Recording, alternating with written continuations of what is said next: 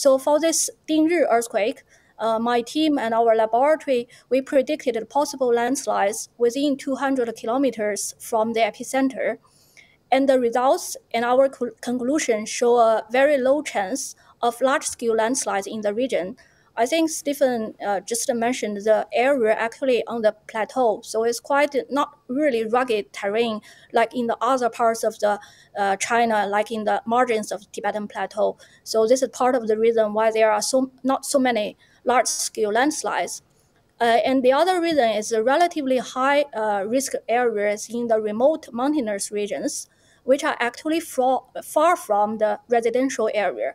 So the chance of direct damage to the people are quite low. And we also checked the latest satellite imagery after the earthquake and found no evidence of large landslides, which actually align very well with our model prediction results. However, there are no direct like landslide damage, but there are dozens of small glacier lakes in the earthquake-affected area.